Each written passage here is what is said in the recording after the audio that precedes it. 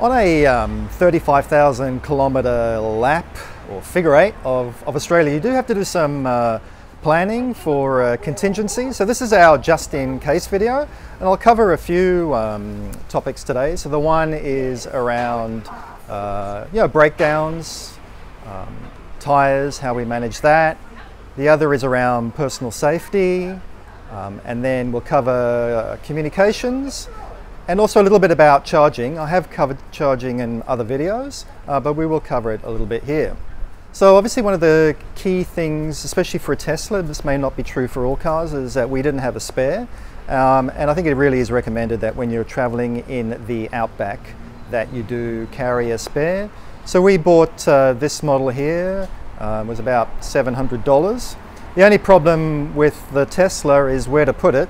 So there's a lot of hidey holes and cubby holes where you can store things, but nothing big enough for a tire. So we had to install it just behind the driver's seat. Luckily we didn't have any passengers in the back. We did have Barney, but that was fine.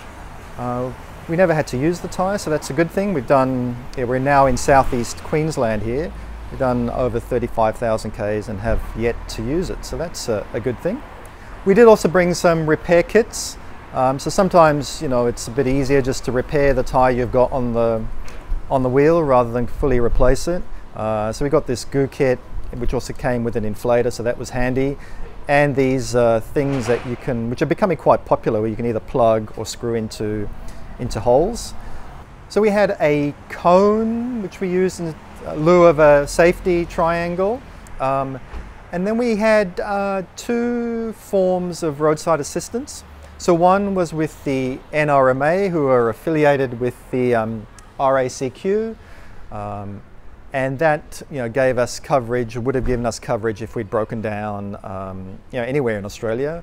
But again, thankfully didn't have to use. The Tesla does come with a roadside assistance, and we have used that with our previous car. We broke down on the Hume Highway, had a flat, and they sent out a contractor to actually come and install a spare for us.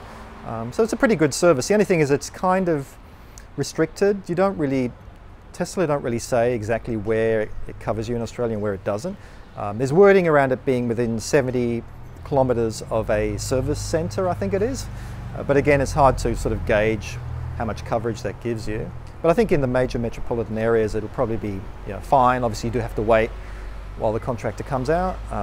But yeah, so there's that roadside assistance as well. We brought along some spare water and used these boxes of water, which is kind of handy because you can remove the bag inside from the box, and then the bag can kind of just sort of sit in some small pocket in the car and not take up too much room. So again, with the Model Y,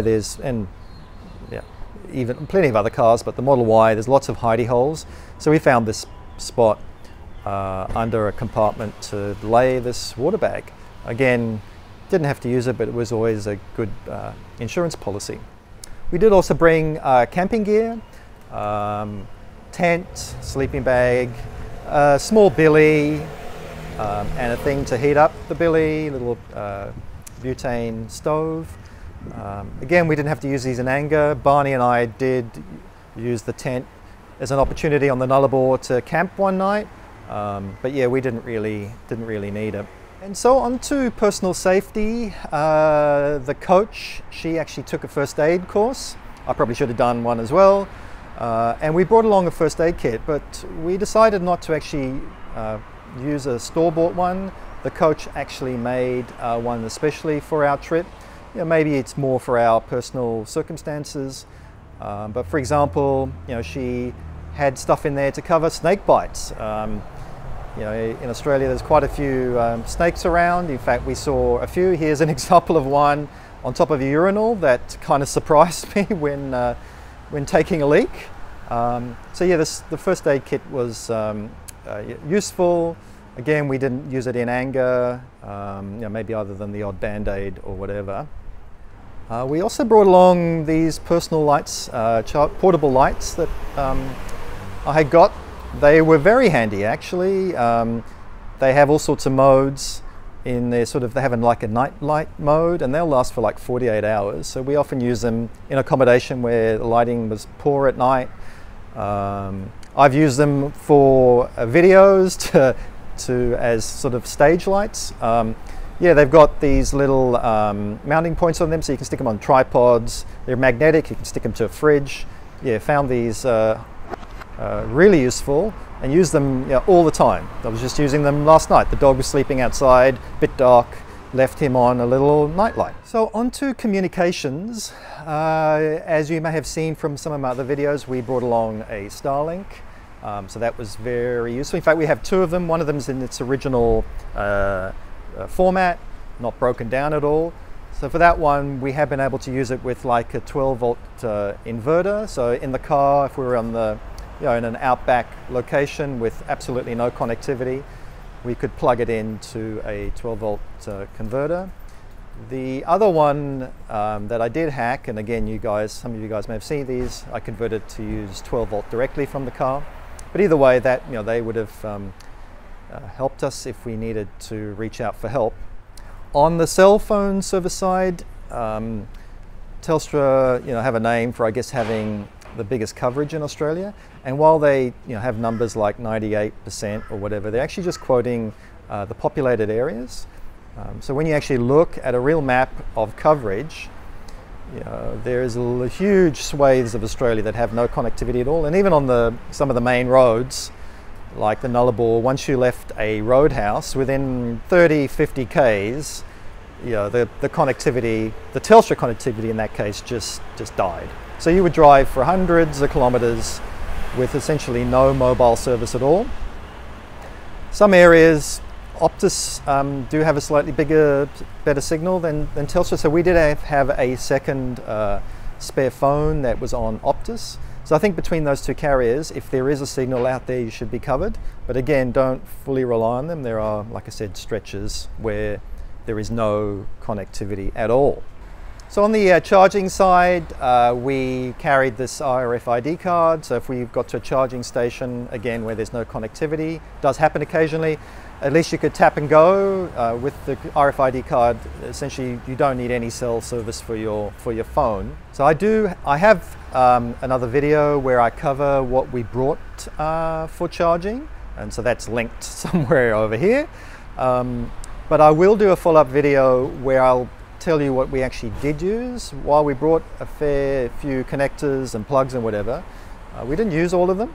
So I will do a summary video towards the end of our trip when we get to Tasmania of what we did and didn't use. But anyway, in the meantime, you can have a look at this video. And for a lot of things on our trip, again, because everything was packed in the car, we had to be quite efficient with our space. Many things had double duty. An example is the charging bag.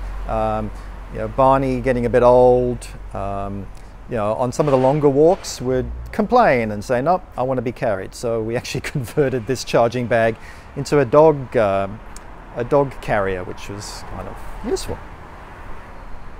For our trip, we really didn't have any issues where we had to reach out or change a tire or whatever. So that thankful for that. But it was interesting though that we did actually help somebody who was stuck out in far north Western Australia, and this person was actually driving a petrol car in one of the most remote spots. There's only like one roadhouse on a 600-kilometre stretch of road, and so if you're not fully fueled up and you miss that one roadhouse, you can be in all sorts of strife. And this person was. They thought there was a second roadhouse at the Pardue Roadhouse, but it was actually taken out by a cyclone last year. So there is only the one roadhouse currently, which is Sandfire. So you really do need to plan ahead, even for a petrol car. So this poor person, their fuel tank flashed up red, and they were over 130 kilometres from Port Hedland, which was the nearest town. And so, yeah, sought our help. Unfortunately, we couldn't take a jerry can and siphon off any petrol. But I did say to them, look, your car does have some reserve. And because we're so far away from any populated area, why don't we start driving towards a populated area, which is what we did. And they were actually able to drive all the way into Port Hedland. So So this is 130 Ks on the red, and made it on the smell of an oily rag.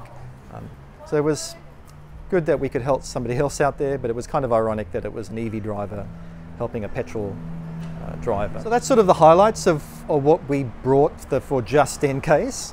I'm keen to hear what maybe we should have brought. Yeah, so please leave a comment below, and stay safe out there. Over and out.